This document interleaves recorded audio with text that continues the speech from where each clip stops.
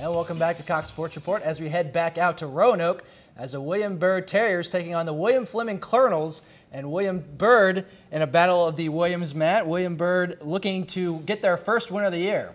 Not going to be easy, Chris, against this William Fleming attack. As you see the running game with Jerome Hill, he has really revved it up here the last couple of games for the Colonels, undefeated on the year. And you see Byrd with the passing attack getting something done with Byron Owen from Will Colcierto.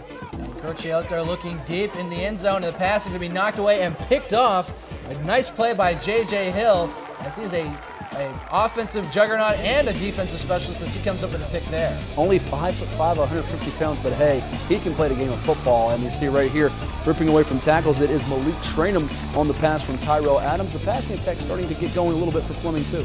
Yeah, but that running game is strong as they look to Hill again to get outside, inside the 10, down the sideline, diving for the pylon, and he's got a touchdown as the first score of the game for William Fleming. And kudos to junior guard Isaiah Yeats for helping him spring free for that play there. And you see there, Nijay Wade there with the reception there on the pass from, of course, Tyrell Adams, and William Fleming out to the nice start that they wanted to get off to. Coach Bobby Martin and company, the former basketball coach at GW Danville, now coaching football at rival William Fleming.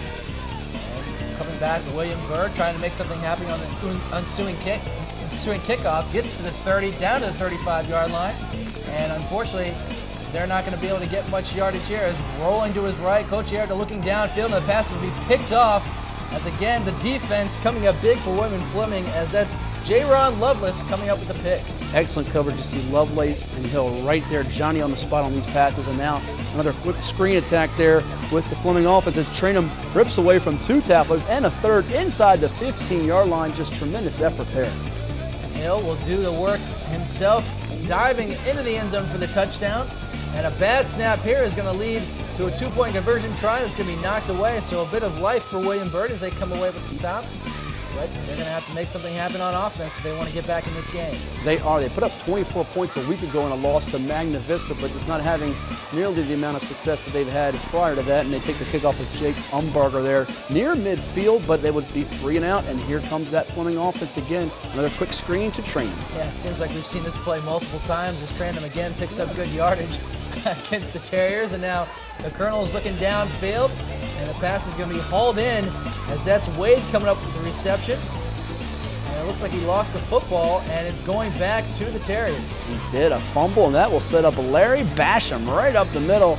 12-yard touchdown run. Extra point will be good for Coleman, and now Byrd is back in it. And another fumble for Fleming this time. Hill picks it up but loses it twice.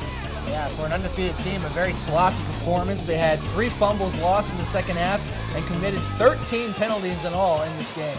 But fortunately for Fleming, Tyrell Adams making things happen by staying in the pocket with his feet there, finding Warren Kraft. The two sports stand out for the Colonels. Also a big-time recruit in basketball for Fleming, and it's nice to have Jerome Hill to make up for any mistakes you make. A 67-yard touchdown run late in the third quarter pretty much puts this one away for William Fleming, as the William Byrd offense trying to make something happen down the field. The pass is going to be caught.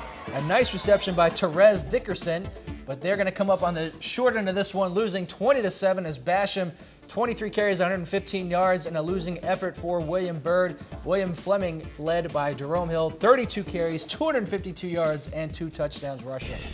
Let's now take a look at some other scores around the state of Virginia, Chris, in the Roanoke and Northern Virginia area. It was Liberty defeating Rustburg 23-13. The Minutemen moving to 4-1 behind Matt Smith's 179 yards rushing and 2 touchdowns. And more scores. Giles over Graham 55-25 as Brian Mann 197 yards and 3 touchdowns on the ground, as Brett Whitlow 2 touchdowns rushing as well. Giles certainly a factor. So is Magna Vista 58-17 all over Tunstall and a Piedmont District tilt. Jaquez Hairston 308 yards rushing and 6 touchdowns. Yes, 6 TDs for Magna Vista. And one more score, C.D. Hilton all over Patriots 66-41. You know how they did it, Matt? Ricky Slade's 8 touchdowns total, a school record as a freshman. 23 carries, 175 yards, 5 touchdowns on the ground, 2 touchdowns in the air, and oh yeah, a 91-yard kick return for a touchdown. Remarkable performance. You think he'll be a big-time recruit in a few years from the class of 2018? Just incredible for Ricky Slade right there. McLean in a 5-point squeaker over South Lakes, 36-31. C.J. Downey 4 touchdowns passing. Jordan Cole, 4 touchdowns total, as he included an interception return on defense. And Eric Kirlew, 7 catches, two touchdowns as well through the air. Almost 200 yards, a very good effort in a loss. And Chantilly, a winner over Langley, 20-7. The Chargers victorious behind Kush Eastman and David Kearns' 127 yards rushing and a touchdown. Stonebridge over Madison, 28-17, as Joe Thompson, almost perfect, 20 of 23, 117 yards passing and a touchdown on the ground. Jason Gastrock had 2 touchdowns passing for Madison in a losing cause.